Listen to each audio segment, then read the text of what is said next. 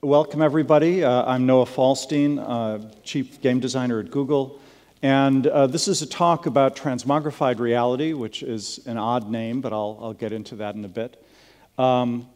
First, just a little bit of background. I've been in the games industry a very long time and worked on games for companies that were small companies when they started, became big companies later. I got into the habit of that. Then I was a freelancer for many years, and just in the last 2 years I've been at Google, and it's been quite an experience working for a large company like that. But the bottom line is games, even though they're changing all the time, and that's one of the wonderful things I'll be talking about, there also are a lot of things that you can learn that are the same, and hopefully I'll be passing on some useful knowledge to you about what I found really works over the years to keep going. And in addition, I'm also going to be giving some surfing lessons, which is particularly odd since I've never actually surfed, and although I had a trip to Hawaii recently, the waves were so rough they weren't even letting people swim, but we'll explain that in a bit. First of all, the games industry, I think if you've been listening to some of the talks here and the panel I was on yesterday, in general, people are really very positive about the way things are going right now. The games industry is, that's not good, excuse me.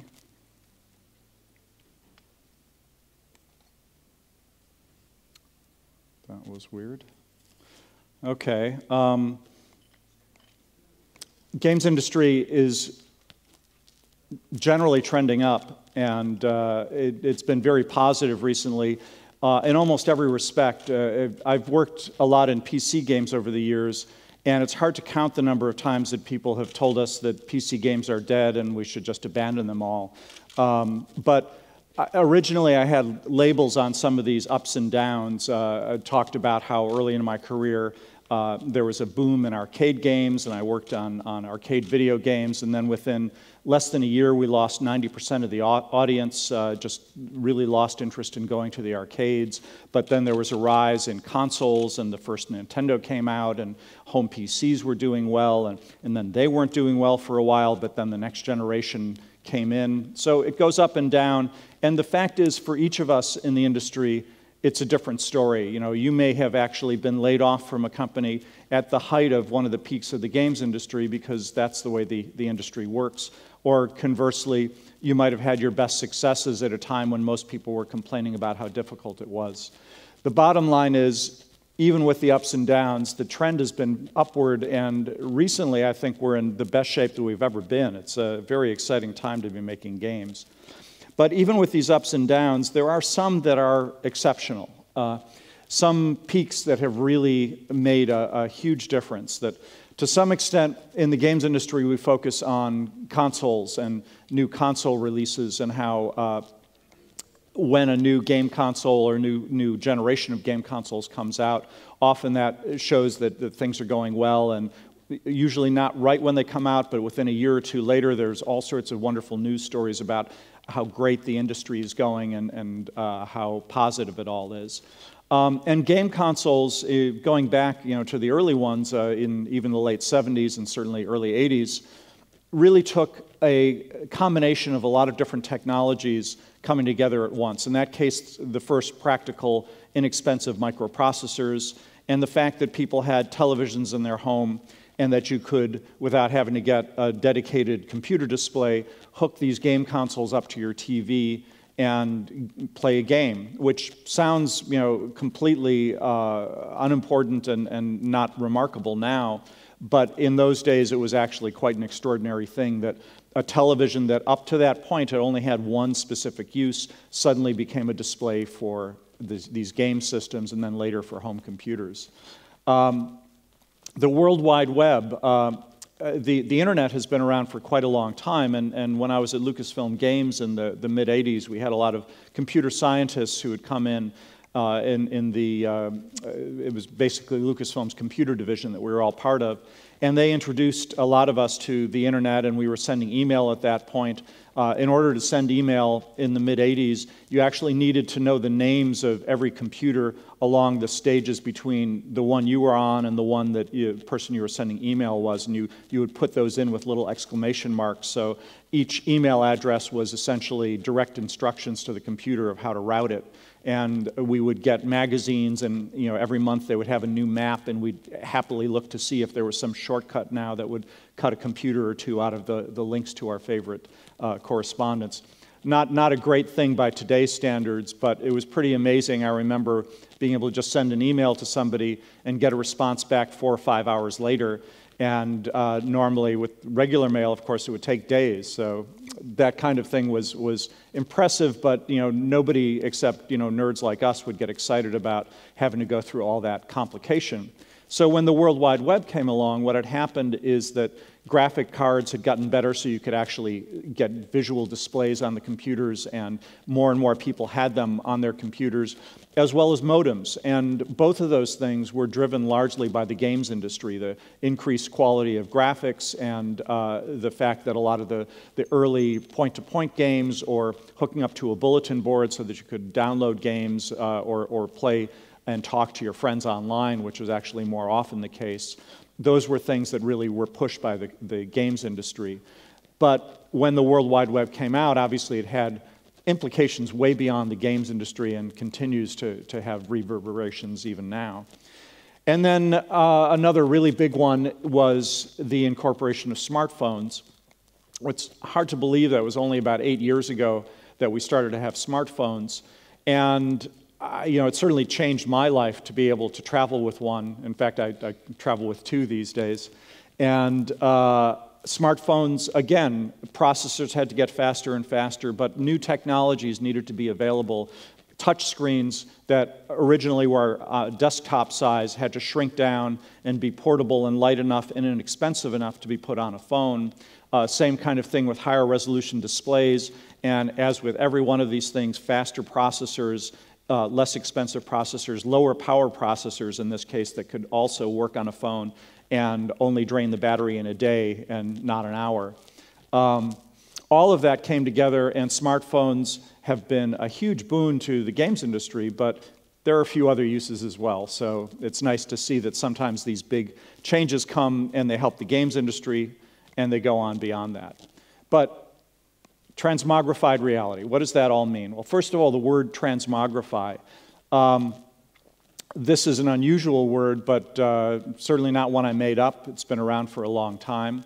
And the basic definition is to transform, especially in a surprising or magical manner. And that just, as I was looking around for words that I thought could help describe what's happening now, this seemed to be one of the best descriptions. We're reaching a point where we've been talking about virtual reality for over 30 years. Does anyone here know who coined the term virtual reality originally? Who said that? Very good. You win a Google Cardboard.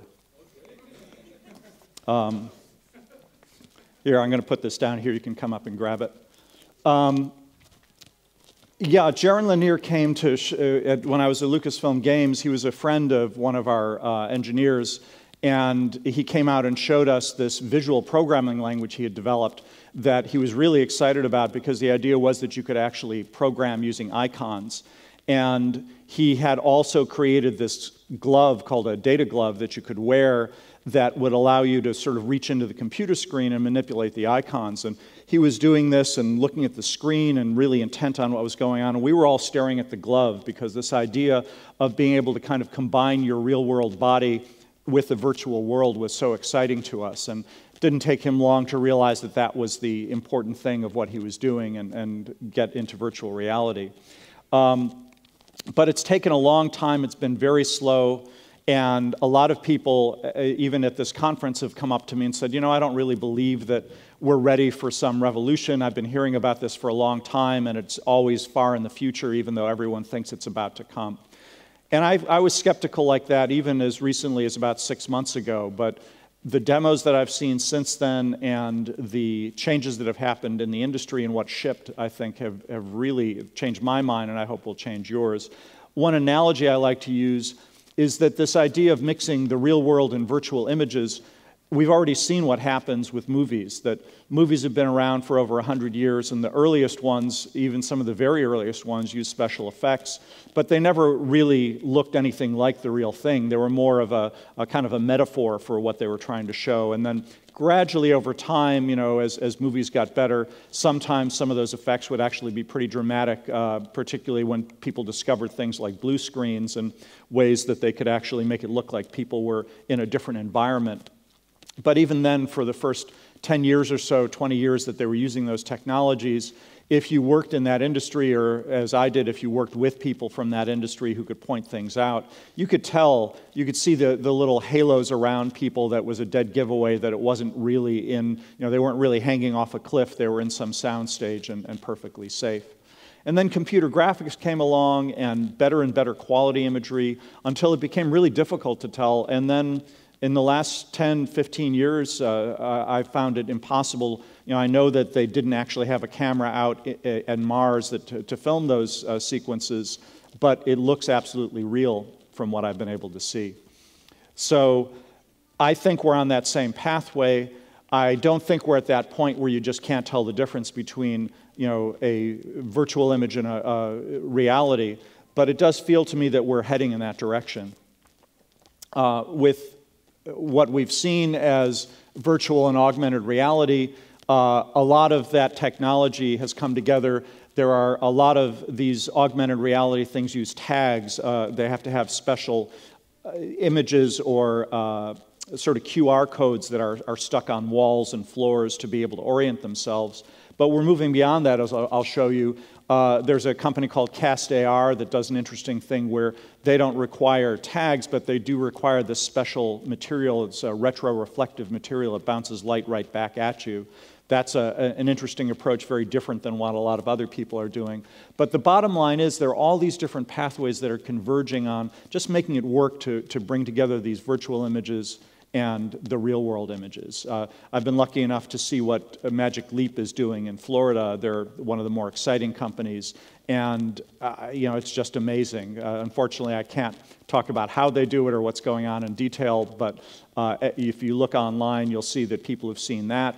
I'm sure many of you have seen not only the DK2 version of Oculus Rift, but their Crescent Bay, and I've played with the HTC Vive Valve system.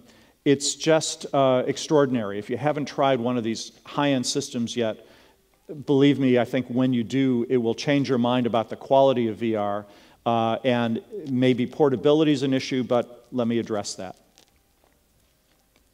So all these different things are coming together to create this transmogrified reality revolution that I believe is coming. And I've gotten into a lot of the details of that. There's more I could talk, particularly about head-mounted displays and challenges of making powerful batteries or figuring out ways to have a light head-mounted display so that you can actually see some of these things. The Google Cardboard that I just gave away is a really interesting thing that we at Google have done.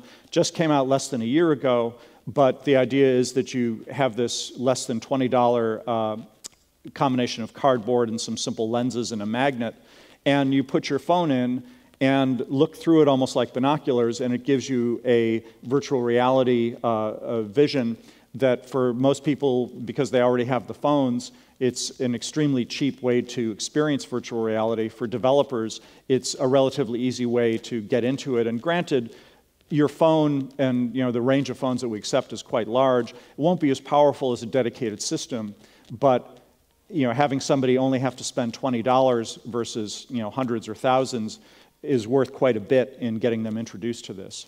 And this isn't a new idea. As I said, this has been kicking around a long time. And even before I met Jaron Lanier, I remembered seeing a cartoon, and I tried to hunt down the book that I had seen this in.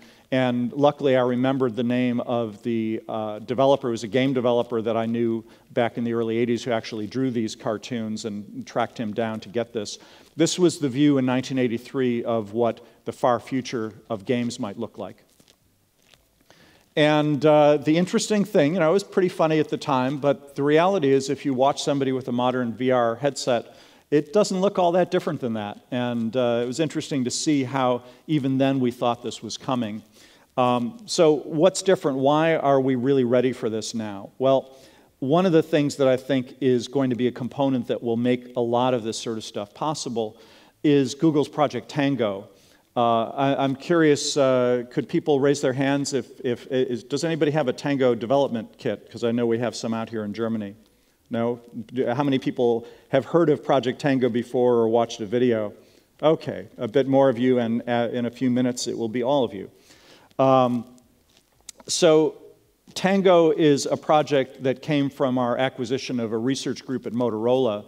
And the idea is to give devices a human-scale understanding of their surroundings so that they can kind of perceive where they are and be able to, from a depth of about 0.5 meter out to 3 meters, measure how far away images are. I'll explain more about the details. But I think the best way to give you a sense of it, this is just one element of what I'm calling transmogrified reality, but I think an important one. So let me play the video.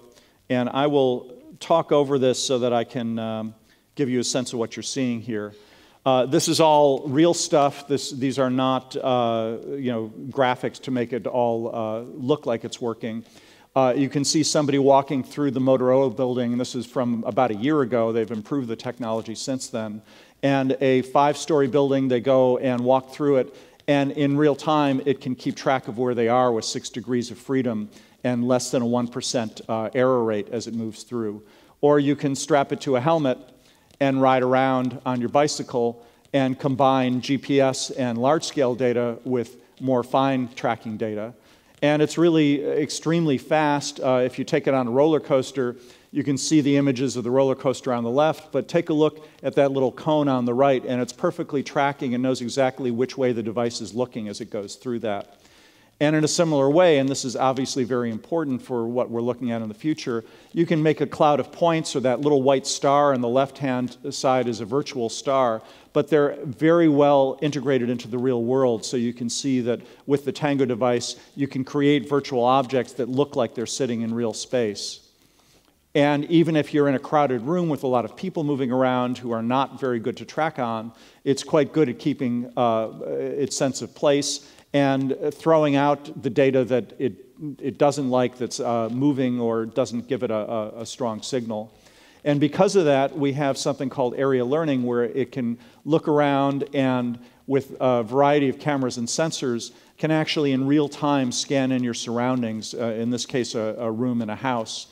And it's doing that with the depth sensing, it's doing that with a black and white camera to get a wide angle view, and a color camera to get the color information so that you can actually see stuff and combine those to create, in this case, a real-time 3D view of that world. And in a similar way, this is something that we have running in Unity that adds in physics to that same kind of real-time mapping. So these balls are being fired out, and they'll actually go straight through into the blackness until the scanner gets a little closer and can see there's a wall there, and they instantly start bouncing off the wall instead of flying away. So this is a very versatile system. There's a lot of things that we believe can be done with it, and people are just scratching the surface. You know, one more is indoor positioning and directions. This is one of our buildings at Mountain View office in Google. We have a lot of conference rooms, and it's always difficult to know where to go when you're new to a conference room. So this thing puts an augmented reality arrow on the floor and leads you through the office, around the corners, right to the room that you've input at the beginning to find your way there. This is, not surprisingly, the office building that Tango's in now. So that gives you a sense of some of what's possible.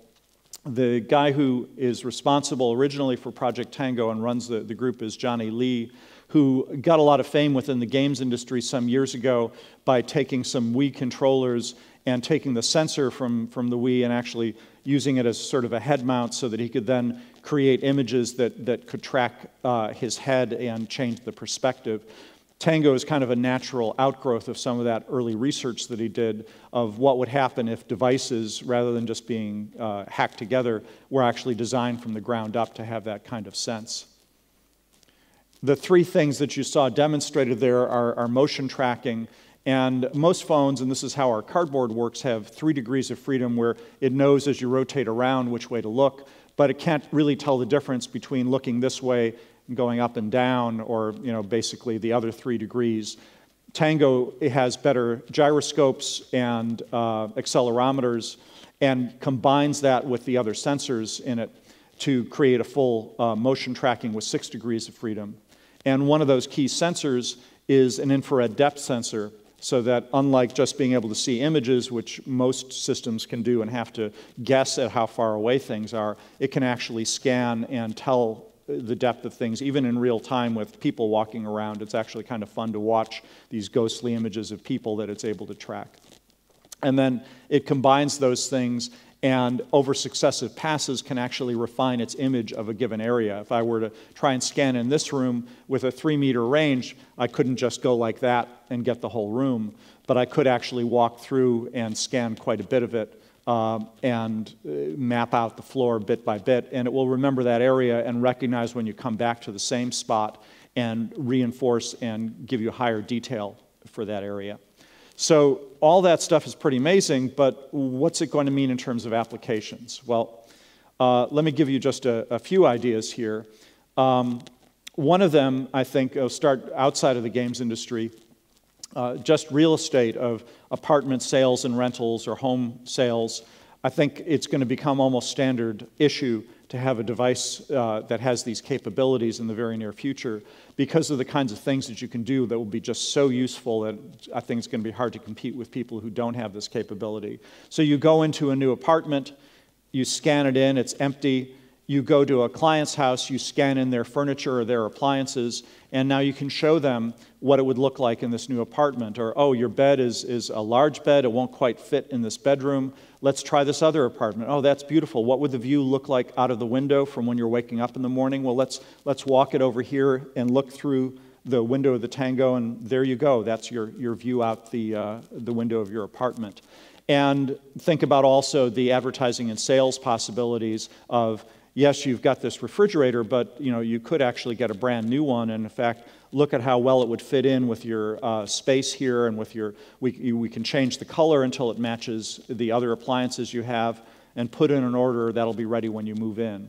That kind of thing, I think, is going to be quite a revolution for people in those industries, and quite a few others. This is an example. There's a great video online, if you search a bit under Project Tango, that shows this room being scanned out and processed so that they can get a pretty high resolution view of it. And one of the exciting things about this capability is the idea that people can actually scan in the spaces where they live, where they work, and use those to play in or maybe share them with friends. And that's going to make a lot of really exciting things possible. Some, certainly non-game aspects, but think about stealth games. Stealth games right now, you control the computer and you send an avatar through a dangerous area, trying to carefully use your mouse and your keypad to try and keep them, or your game controller to keep them from bumping into things or moving too quickly. Well, with the Tango, the sensors in it can tell whether it's being moved too quickly. And you can, for example, have a laser maze and perhaps even combine it with our Android TV projections so that you can actually look at your TV to see those lasers and be moving through it as you go. And it knows how fast you're turning, how fast you're moving. So if you go faster than, half a meter per second or whatever it is that you find is the right stealth speed, then the guards are alerted and suddenly you have to freeze. And if your nose itches, then just like in the real world, if you scratch it and jiggle the Tango, then you're going to be in trouble. It could bring up just one idea there, but there are so many different things you can do when it's not just that it lets you see into a virtual world, but it is a controller in itself that knows exactly where it is in the world and how it's being moved. So let's see, what else do we have here? Well, one of my favorite ideas is scanning in the place that you live, and you can do that in many ways. Perhaps we love German board games all over the world. You imagine a kitchen table, and you can have an endless supply of games just through the viewer in your Tango device, because they could all appear to be on that table. But that's pretty boring. You could also, just get the real games and help the German economy, so I don't want to cause trouble there. But imagine that you take one of our computer games and you have a battlefield laid out now so that you can actually zoom in just by bringing the tablet in on the table And it doesn't have to be one-on-one. It can be that, every centimeter that you move it vertically is 100 meters of vertical access, so you can actually see an entire battlefield, zoom in on an individual soldier, and then pull it back out just by moving it right around the tabletop. Or if war isn't your thing, imagine something like The Sims or more like a dollhouse, where you can actually have that on your physical space and see what's happening and see the animated characters through this viewer, possibly hook in your salt shaker or your toaster and have those appear as something else in the process. Maybe the salt shaker is a street light, and you can actually have your characters driving along, and you can change the light by rotating your shakers. There are so many different possibilities there. But also, you can scan in your bedroom, for example, and do an adventure game or possibly a suspense horror game where there are monsters coming out of the closet and tentacles coming out from under the bed, and when you open a drawer, something pops out and tries to eat you. And then when that gets a little too intense, you just turn the game off, and you're still in exactly the same room with the same closet, that same bed. And I think that kind of thing, shows some of the emotional impact that being able to play in your own room can have. And if that's a little too intense, then imagine storybooks, children's books. For quite a while, we've had books that you can read and animate on the screen. But imagine if through that screen, you can hold it up and the camera sees the room around it, and your child can be looking at trees growing in the walls or their favorite character coming and sitting on the chair in their room as you're reading the story to them and seeing what happens acted out in real life. Some sort of procedural thing where it scans in some empty space almost as a stage in the bedroom. So as you're there on the bed reading to a child, you can get the whole story acted out right in front of them in their room. So lots of things from pretty much every end of the spectrum. I'm realizing I forgot to mention a little bit about how the Tango does this. Let me just show you in person. It's a somewhat difficult thing to demo live because you have to have the point of view of the person using it, so I won't get into that. But this is one of our Tango tablets. And you can see it looks very much like a regular 7-inch Android tablet, and in fact, it does do that, although this is still a sort of development prototype tool and not a finished commercial product. But it has this thicker strip along the top, and that's partly so that you can hold it this way and it keeps the sensors free. It has a 120-degree black and white camera that is part of what you saw in those video clips of being able to see a very wide range and catch edges and tag, make those little dots appear to let it construct a point cloud of the area around it. And to verify what those actually are, it has a little infrared emitter and detector that does the depth sensing that I mentioned. And then there's a regular camera, just like all phones and tablets have now, that gives you the color information and is great for augmented reality, because when you saw that demo of going through the offices, everything except those blue arrows were visuals from the camera, and the blue arrows were put in perspective at the right size and position to actually appear that they're on the floor through the 3D sensors in real time. So amazing stuff that's possible even now with these early development kits. I'm very excited about what will happen as it moves into the real world, or the commercial world, I should say. So one last image. When I talk about transmogrified reality, one of the things that I really see in the future, and I think the not too distant future, I expect we'll be seeing first stages of this within the next year or two, is, excuse the badly photoshopped picture here, but just to give you the sense that you have the real world and you can let that shine through, but it doesn't have to be the real world. Your table can actually be a rock. This can be an outdoor scene. Perhaps you're a Tolkien fan and you want to turn your dining room into the inn at Bree and have your friends look like elves and hobbits and dwarves. Or possibly you have a dinner party and you invite your friends over, but in the empty seats you can fill them up with Albert Einstein or Marilyn Monroe, or pick the movie star of your choice. Or maybe you make your Aunt Sophie look like Marilyn Monroe because it's more fun to imagine her that way.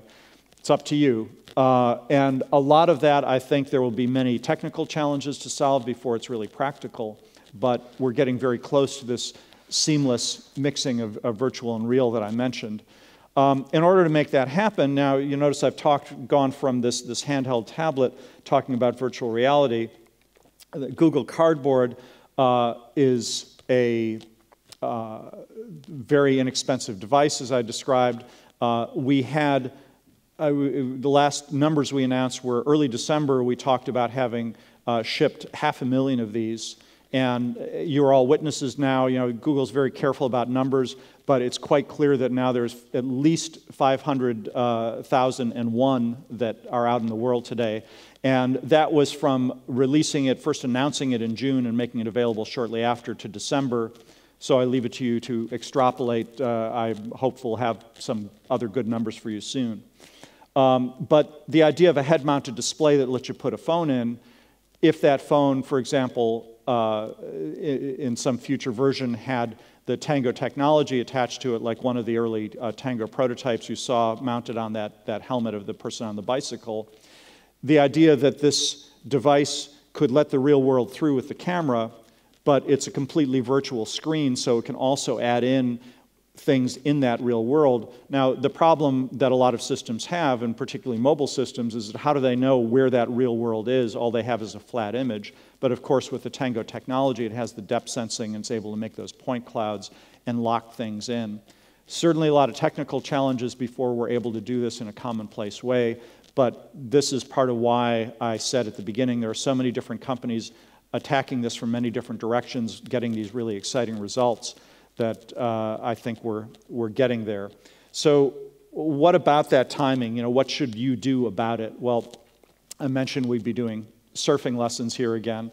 And the trick is there are a lot of really interesting parallels between what somebody has to do to learn how to surf and how you survive in the games industry, you know, not the least of which is the idea that you have these waves of innovation. You know, if you saw that graph at the beginning, it almost looked like gradually increasing waves.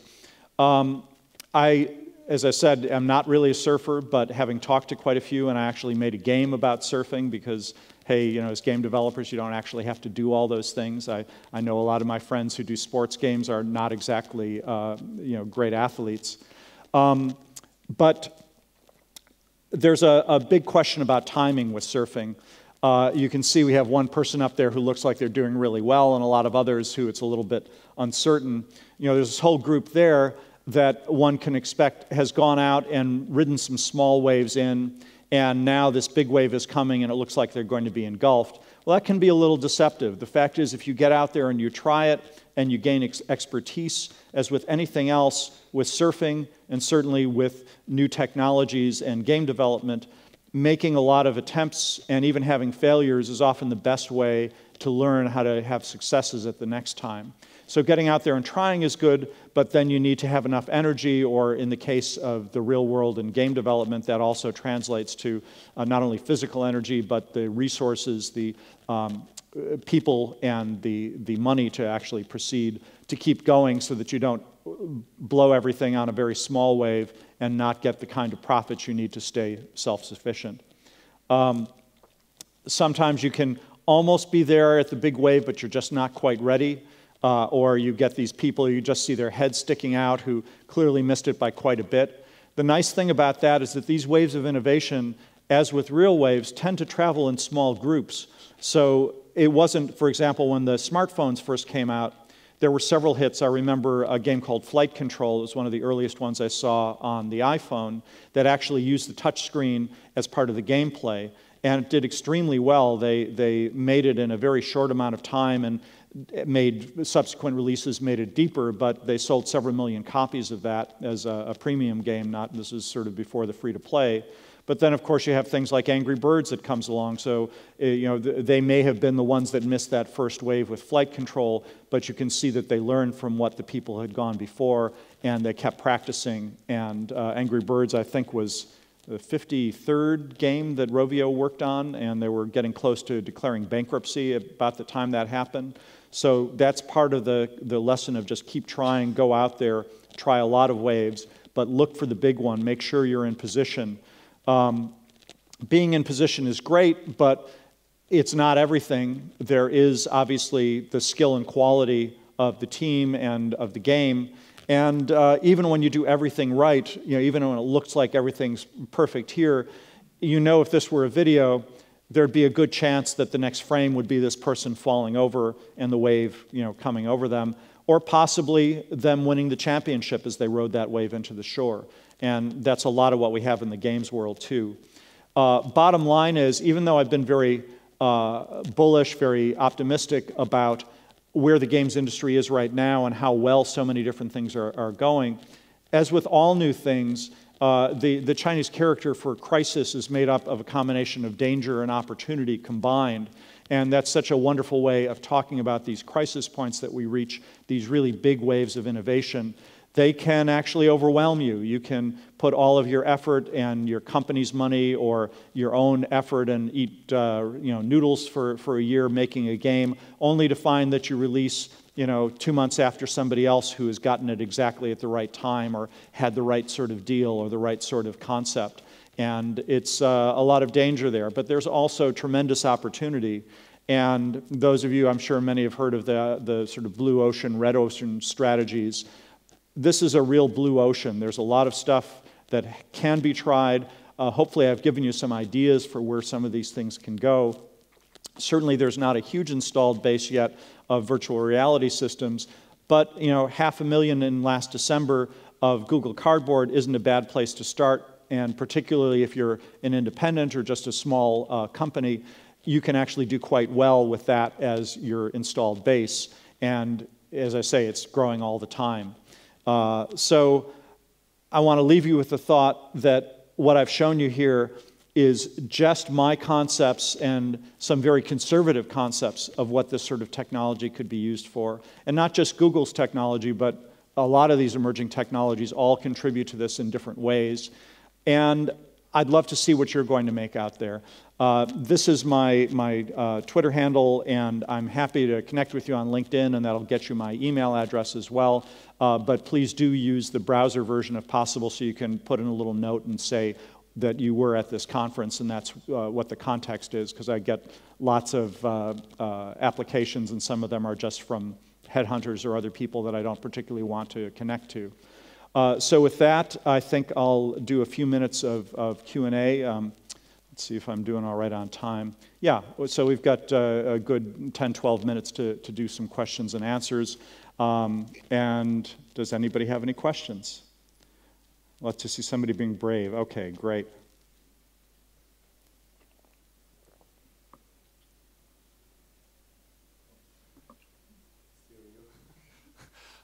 Well, first of all, thank you very much for the 500K and first cardboard kit. I really enjoyed that. I know the demos already, and it's really also the applications coming with the board are really very impressive. I heard or could read on the internet in the recent weeks that Google seems to work on an Android VR version. Could you tell us something about that? I'm not sure what you're referring to. Sorry. Yeah, there's nothing about that I can say. There are a lot of things that sometimes are misquoted, so I'm not sure what that was referring to. And I'm sorry, but I can't speculate on that. Okay, I just read in some industry letters. Okay, so no sorry, concrete it's project one of the going on there. Yeah. Okay. Yeah. Well, we have, as I say, both Cardboard and Tango at Google. One of the announcements I can verify that actually just came out last week is that we have started a Works with Cardboard program so that people who make their own versions of Cardboard, and in fact I saw one downstairs at the beginning of the show a couple days ago, can actually have those be authorized by Google, and not just an authorization, but there's a NFC code, an NFC tag that is part of the Cardboard, and we are giving out specifications so that people who want to make their own versions of this, they might have a slightly different, it's called interocular distance of where these lenses are, different kinds of lenses, different types of phones, obviously, that people put in there. And all of those things can contribute to not having everything focused just right, So we have this NFC tag that we can code in there that will get the right combination for the phone that's put in there and for the box and the lenses and the distance of everything to get the optimum performance. And along with that announcement, I was happy to see that the two gentlemen that made the 3D paint program called Tilt Brush that's been getting a lot of interest within the VR community recently have been hired to work with Google. And I worked with both of those people a couple of years ago when they were working for Double Fine, Tim Schafer's company, and we had contracted with them to do some concept work for us, and they're just great guys, and I'm a bit frustrated that the announcement came when I'm out here in Europe because I'm looking forward to getting back and chatting with them about it. So we are moving quite a bit forward in those areas, but that's all I can tell you about right now. So okay, two responses now from the same person. Surely there's somebody else here who's feeling brave enough to ask a question. Even if there's a handout? Come on. I see, I knew you wanted to ask one. Sorry, maybe I didn't pay attention, but this Tango project, it is based on an Android, or I mean, what kind of coding is that, or what kind of? Yeah, it's Android-based, and I'm sorry, I'm a game designer. It's been a long time. My programming experience is back in the dark ages, so I don't know a lot of detail, but I know that you can code for Tango with Java or C++. We have APIs that also, as was demonstrated up there, work with Unity. So we're constantly making it easier and easier for developers to work with that. And if you just Google Project Tango, and you'll find the main website that has a lot of information of how to order a development kit and also a little more about the APIs. And I mentioned I had been in Hawaii. I actually picked up a little surfing coaster here that I thought was appropriate for the talk. So as a thank you for another question, let me hand that out.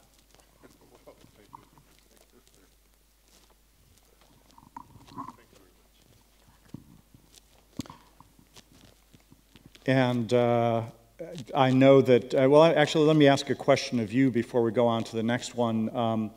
How many people here have played some of my old LucasArts adventure games like Indiana Jones and the Fate of Atlantis, or one of the Secret of Monkey Island games? It's very nice. One of the reasons I love coming to Germany is that those games were more popular here than pretty much any other country in terms of per capita. So, happy to go off track and answer questions about that area as well. But first, are there anything else about Google and Tango and transmogrified reality? I think I saw somebody about to ask one. There we go. Hi, thanks for the talk. Are you involved with Ingress or Endgame in any way, and how does this proceed forward?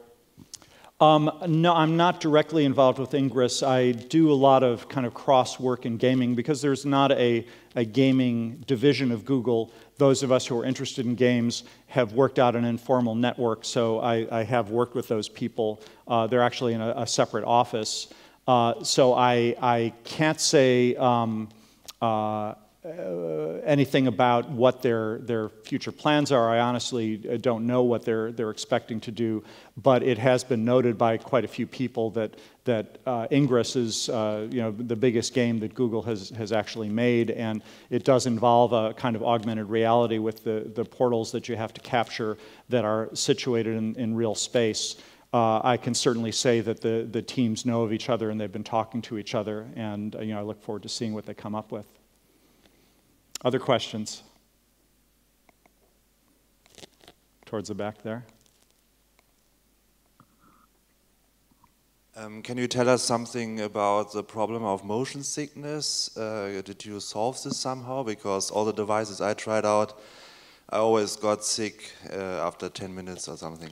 Well, I'm not qualified to talk about the sort of medical side of things. What I can tell you from my own personal experience is that our Project Cardboard solution, we found, I brought it to parties and shown it off to friends, and find that it's remarkably good that way. We have a couple of reasons why we think this is the case. We purposefully not put a strap on it so that when you hold cardboard up, you're holding it almost like a pair of binoculars.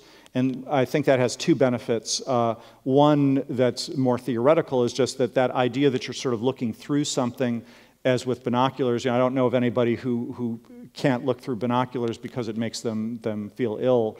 And I think that's part of it, is that psychologically it doesn't feel like your whole head is in a different space, but rather that you're looking into it.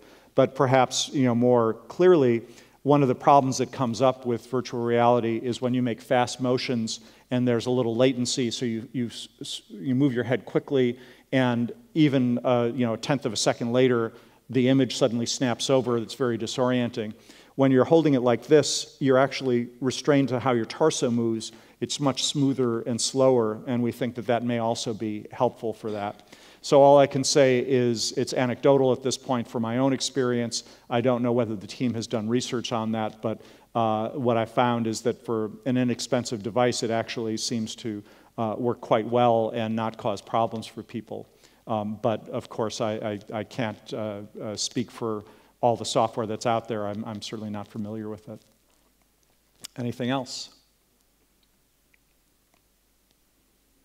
Okay then, well thank you very much, and I really appreciate being able to come out here.